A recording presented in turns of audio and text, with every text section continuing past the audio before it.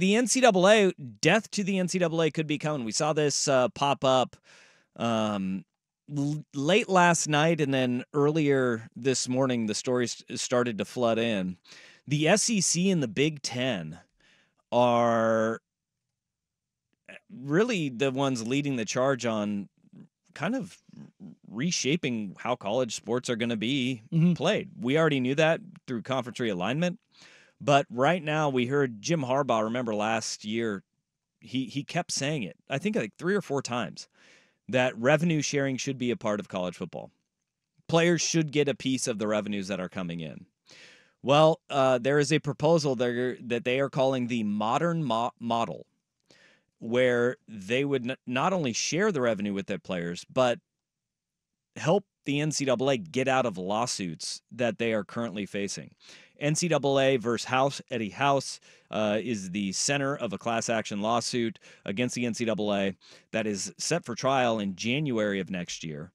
And basically what they're looking for is they want their piece of the action for over 7,000 student athletes that could get money based off their name, image, and likeness over decades of the NCAA's existence.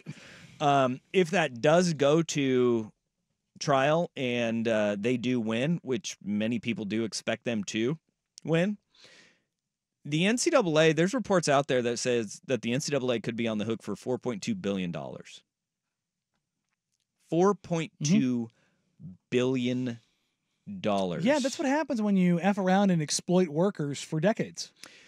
Yeah, that's a big issue that they could have. And look, the NCAA gets money hand over fist every year, but they are a party planning committee that spends a lot of money on every other sport. You think of every NCAA championship across every single level, right? Division I, Division II, Division III, men's and women's sports alike. All of the money that comes in, it goes out very quickly. And so $4.2 billion a year, sure, that does come in. But the NCAA, in order to sustain all the other sports, that's going to be impossible. And the NCAA could cease to exist if NCAA versus House goes against the NCAA. The thing about this is, and I, with respect to what you're saying, I totally understand what you're saying as far as how they use their revenue. I would venture to guess that if you get to the books, there's a lot of waste in there, and there's a lot of fat, and there's a lot of people who got very rich off the back of these players.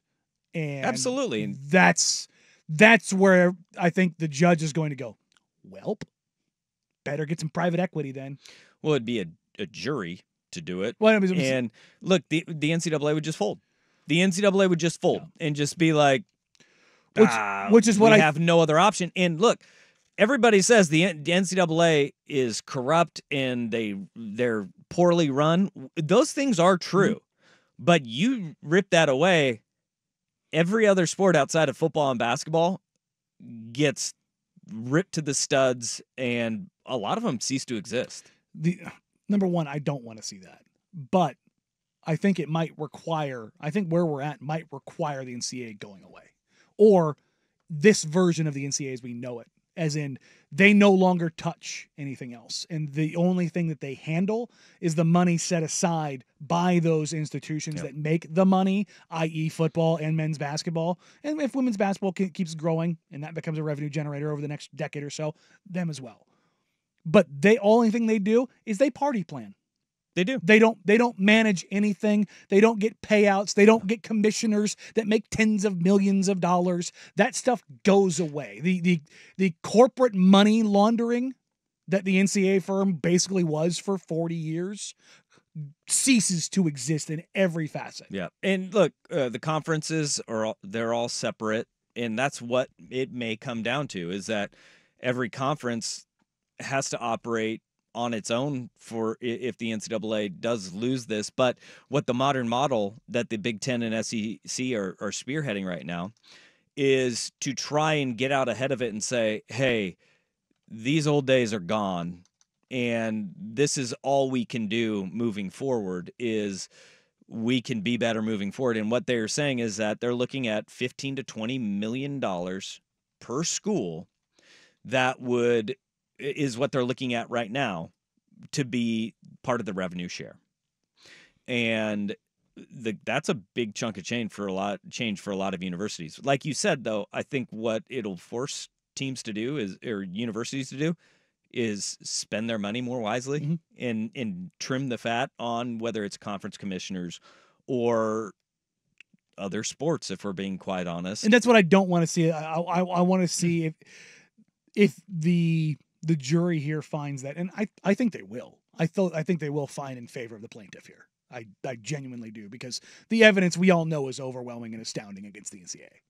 It just is, especially with the way legislation has had over the past 36 months. Yeah, but it will be interesting to see kind of legally how it holds up to how much the NCAA is on the hook for, because of the fact that NIL laws and rules didn't exist before a handful of years ago. So you're trying to go 40 years ago, we were operating under a completely different set of rules, and now you want to hold us accountable because things have changed now, and that's going to be the hard part. The legality of that's the thing is, and it doesn't make what the NCAA did right. And that's the thing is, everybody knows that what the NCAA was doing was protecting their own ass. Yeah, to generate their own money, and in sense, because this is an antitrust case, it can go back retroactively, and that's why they could have a settlement that pays out those past players. There are a lot of sports lawyers and corporate lawyers that do say that the NCAA is up against it right now. There's just not a way out. And this will be really interesting to see if they can get the lawyers to say, all right, you guys, moving forward, you guys have done enough. We're not going to completely cripple the NCAA and make it an entity that cannot exist anymore. You guys are going to have to pay your penance, but it won't be $4.2 billion. I think it could be a number that big, but it's paid out over decades. Yeah. It gets put into a trust and managed that fast. Well, I think this is going to be interesting. This is like, a pivot point. This is like a legal ruling where you life with parole. This is kind of what this is. It's like you get to live, but the way that you live and how you live is going to be vastly different and incredibly regulated. It should be. Yes. Because the way the NCAA operated with their arbitrary, make it up as you go, fly by the seat of your pants. And hammering some schools but letting other ones skate, sitting there in whatever you picked and choose looking at to you, Mark smash Emmert. A school for. But, Emmert gets all of the hate. The university presidents are the ones to blame.